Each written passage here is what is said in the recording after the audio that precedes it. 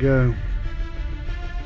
I don't even want to think about how much money I've invested into DCS WIIRL, and yet I barely have even touched it. That's something I'm going to try and put right. And you're welcome to join me as I learn all about these fantastic aircraft. We're going to start basic and build up the difficulty. We're going to go with the Flaming Cliffs Su-27 flanker.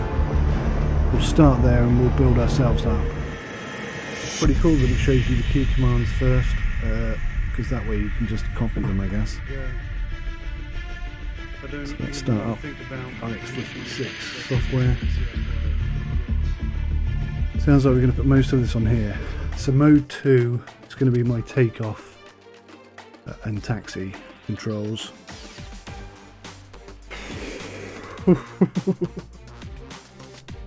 Scary stuff. So much to think about already. Right shift and L to turn on electrical power. That's got to be up here.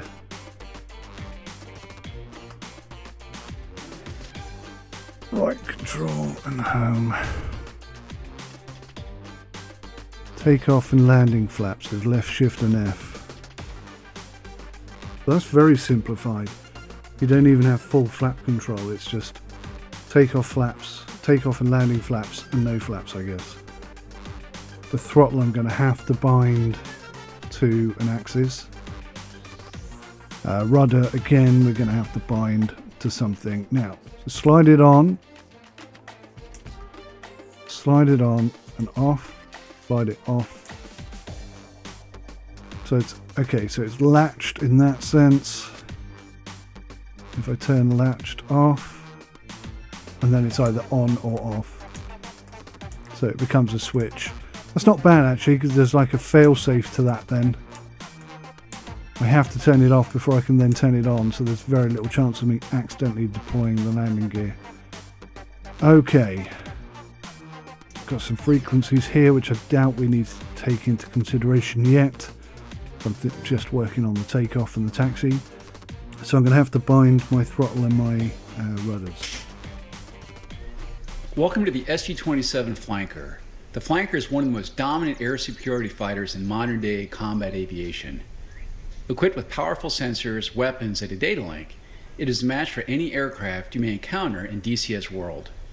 In addition to its air-to-air capabilities, it can also perform a secondary ground strike role with unguided bombs and rockets. Before we start to blow things up though, let's first learn how to start up this bird and taxi to the runway. The first thing I'll ask you to do is turn on the electrical power by pressing right shift and L. Or, in our case, flicking this button. Aha! I know what I did wrong there. Back to desktop. Okay. Back to this, because we now need to save as DCS Su-27. Save that, and then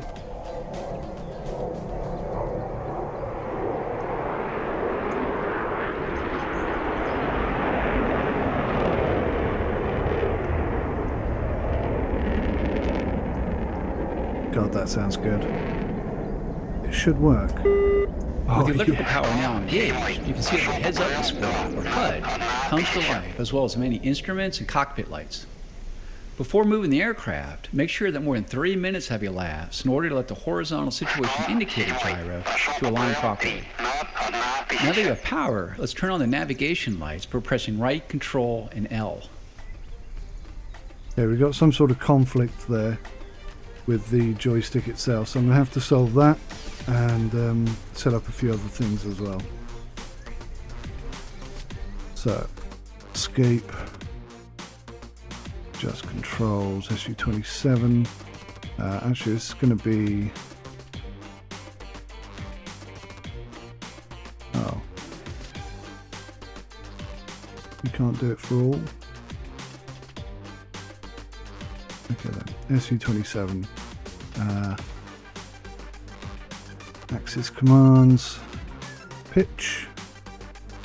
It's picking up on the FMDs. That's good. So I like how you've got each joystick It's weird how you've got so many things. FMD. Is there a way to clear all?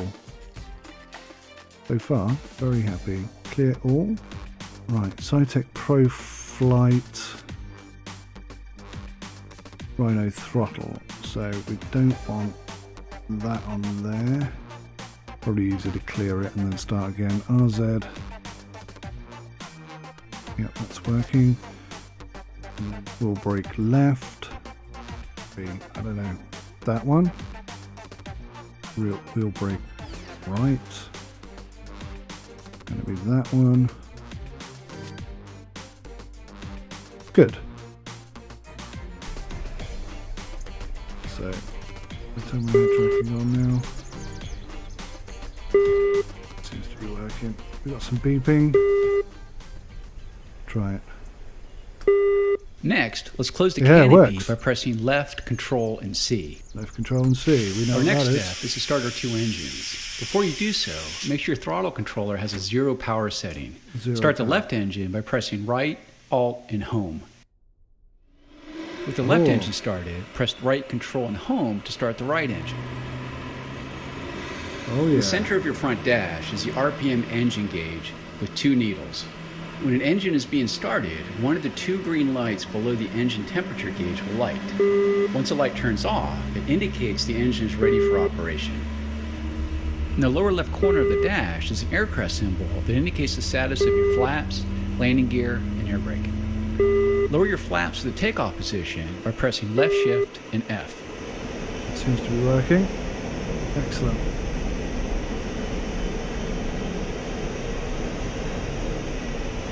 Wow, this just feels incredible right now. You're now heading in the right direction. Keep your taxi speed around 20 kilometers per hour as indicated in the top left corner of the HUD. As you taxi, use small, smooth rudder corrections to keep you aligned on the center of the taxiway. It's weird, as soon as you take the throttle off, it just stops moving. At the fork, hang a right to reach the runway. As we taxi, you can go to external view by pressing F2 and return to the cockpit by pressing F1. You can zoom in and out using the keypad star and / keys. Rotate the views using the keypad directional keys. We've now reached the runway threshold. Taxi onto the runway to the right and align yourself down the length of it. Okay, so the cameras are controlled like so.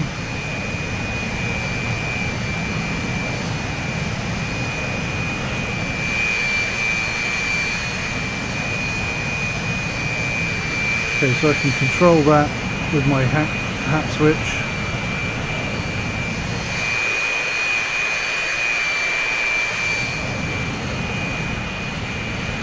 And F1 is to come back inside. I'm not going to mess about with that right now, but I'll have to bind those keys at a later date. Once aligned down the runway, increase the thrust of both engines to maximum and use gentle inputs of the rudders to keep you tracking down the center line. Increase speed to 250 kilometers per hour and then gently pull back on the controller to allow the aircraft to fly itself off the runway. Alright, here we go.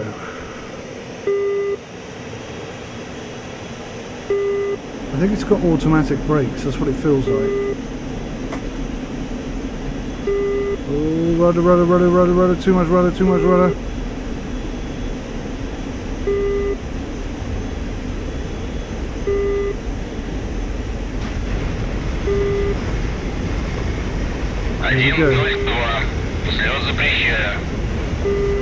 Here we go. Positive time established. Raise the landing by pressing the speed indication as you're headed to. Woohoo, baby! In the center of the HUD is the pitch and roll indication. And along the right side of the HUD is your pitch ladder and vertical velocity indication. Go ahead and raise to flaps by pressing left control and F. Left control and F.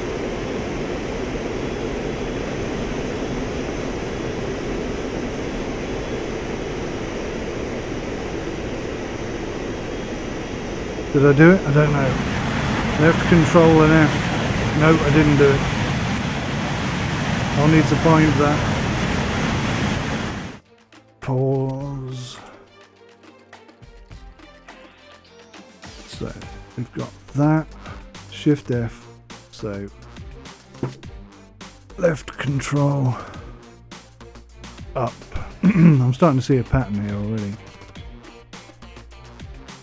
Left shift, shift and control up and down as it were. Right, so we save that, load the profile.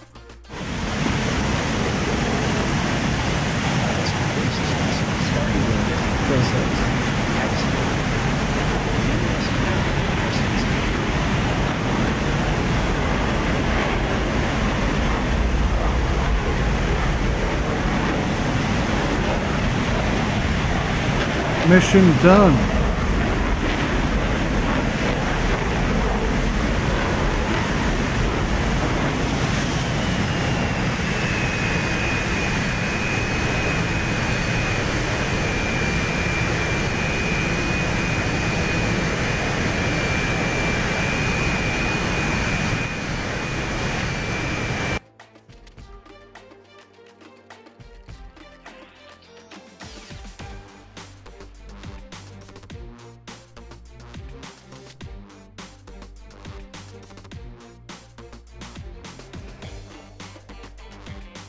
So escape, quit, I guess. Yeah.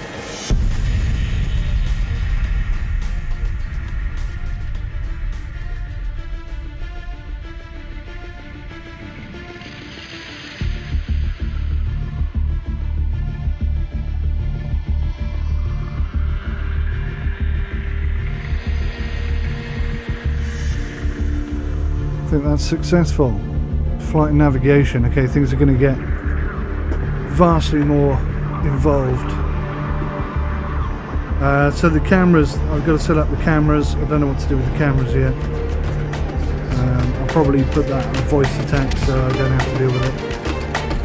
I don't know. We'll see what I'll do there.